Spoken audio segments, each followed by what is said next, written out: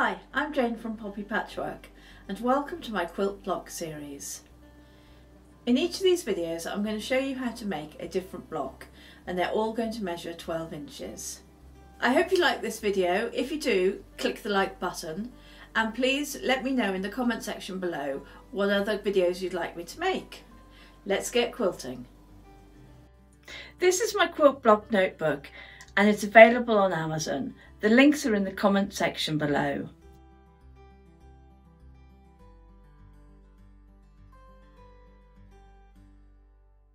And if you click on the link above, it'll take you to my video all about it. Today I'm going to show you how to make the weather vane block, and this block will finish at 12 inches. And if you'd like to know how to use this block in a quilt, please watch to the end of this video where I've got some illustrations to show you how to use it.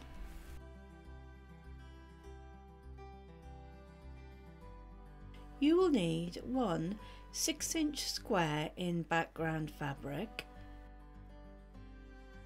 4 2.5-inch squares in background fabric,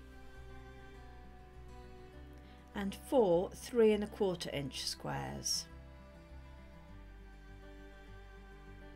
In fabric A you will need one 4.5-inch square. In fabric B you will need one 5¾ square.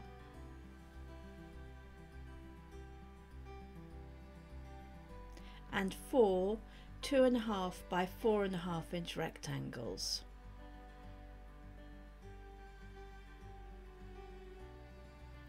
And in fabric C you will need 4 2.5-inch squares.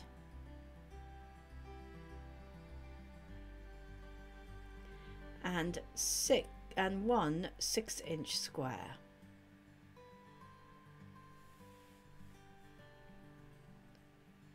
Making the half square triangles using the Magic 8 method. Use the 6-inch squares in background fabric and fabric C.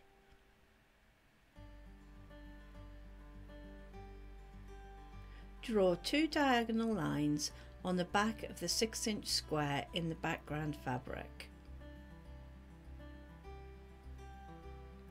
as shown here. Pin right sides together.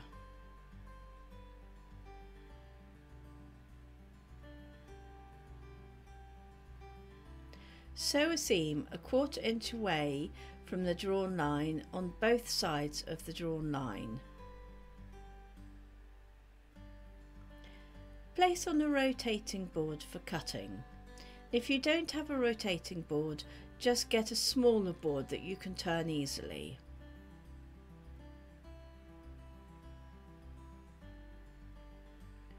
Cut number 1 is a horizontal cut along the centre.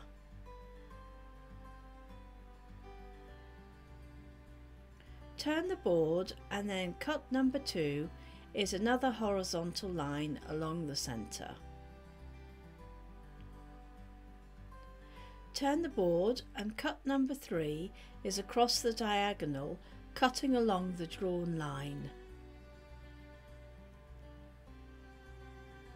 And then turn the board again for cut number 4, again cutting across the diagonal along the drawn line. You have made 4 cuts and have 8 half square triangles.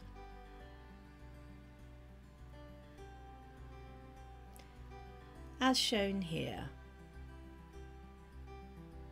Trimming the half square triangles with a speciality ruler. I use the Quilt in a Day Triangle Square Up ruler by Eleanor Burns. Leave the half square triangle folded and line the stitch line with the 2.5-inch mark on the ruler. Trim along the sides of the ruler.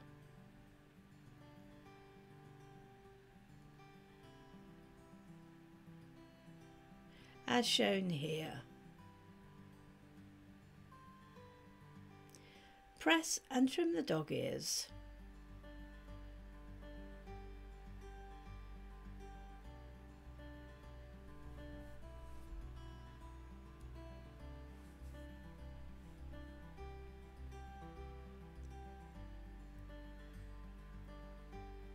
Trimming the half square triangles with a standard ruler.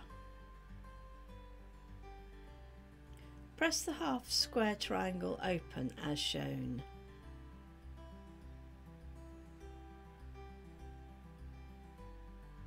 Lay under the ruler with the diagonal seam under the 45-degree mark on the ruler. Line the bottom and left sides at just more than 2.5 inches. Trim along the right and top sides.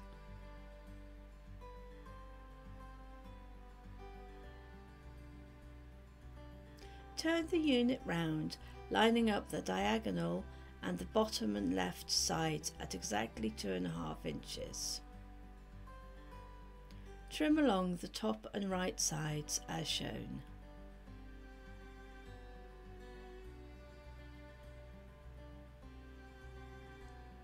Making the flying geese using the 4 at a time method.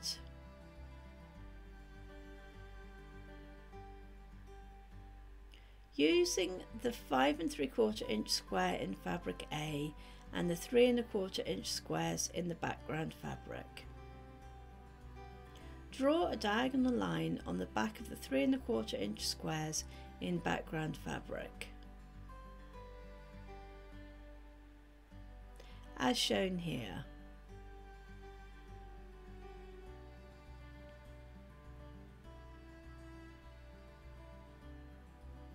Place 2 of the squares right sides together in opposite corners of the large square. Pin in place and sew a 1/4 inch seam on both sides of the drawn line, as shown here.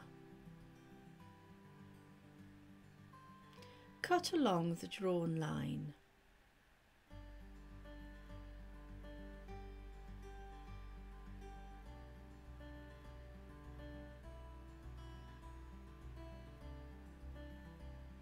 Press seams towards the smaller triangles.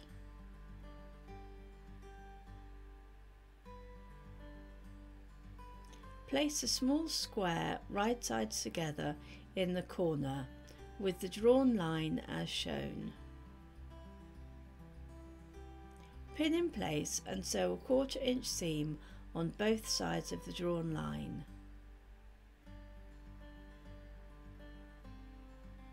As shown here.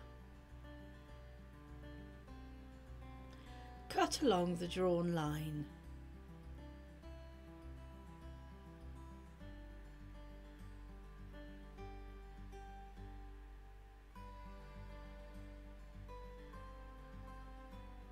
Press seams towards the smaller triangles.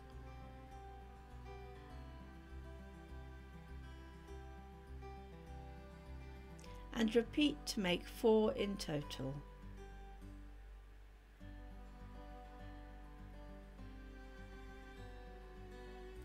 Trimming the flying geese with a specialty ruler.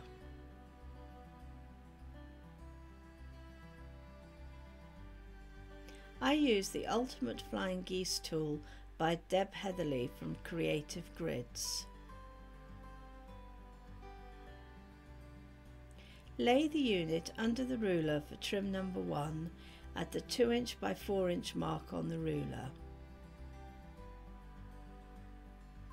Trim along the right and top sides of the ruler as shown.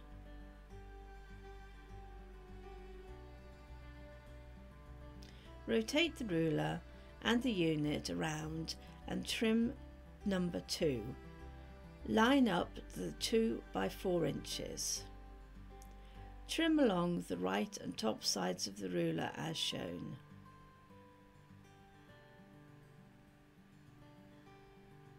And repeat with all 4 units.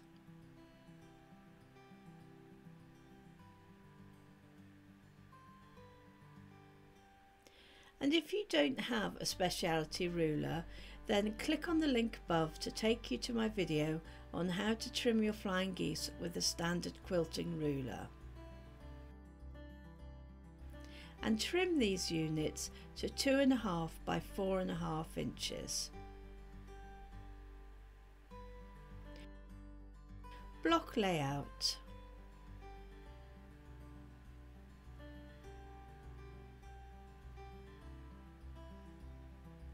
Press your units and lay in the block layout.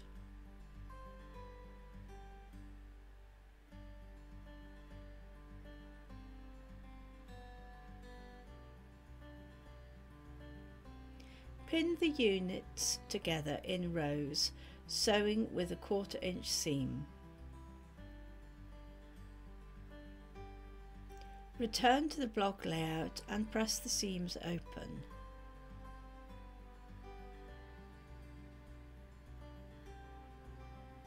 Pin the bottom row units together with the centre row units and sew with a 1/4 inch seam. Then pin the top row units together with the centre row units and sew with a 1/4 inch seam. Return to the block layout and press the seams open.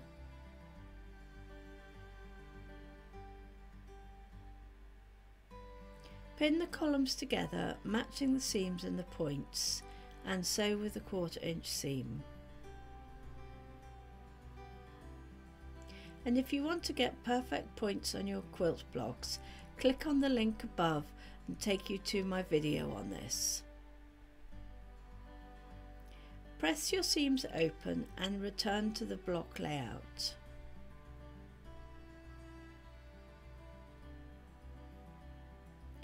Pin the right column to the centre column, matching the seams and points, and sew with the 1/4 inch seam. Return to the block layout. There's no need to press yet.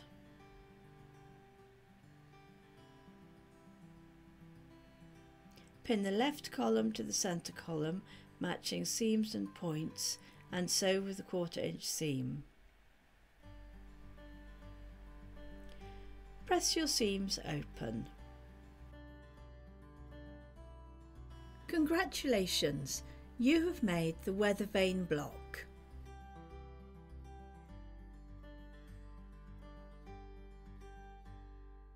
Here are some quilt options. This is an illustration of the quilt repeating the same block.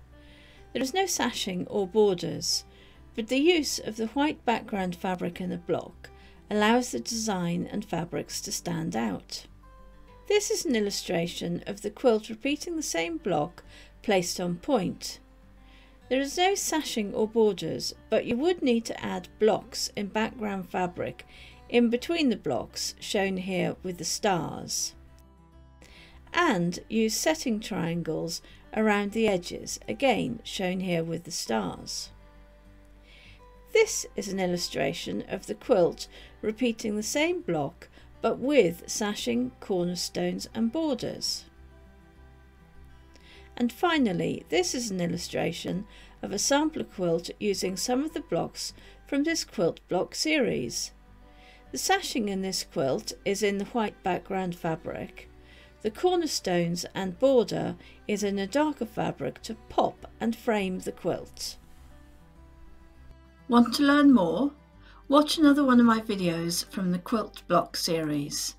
Click above to go to my playlist.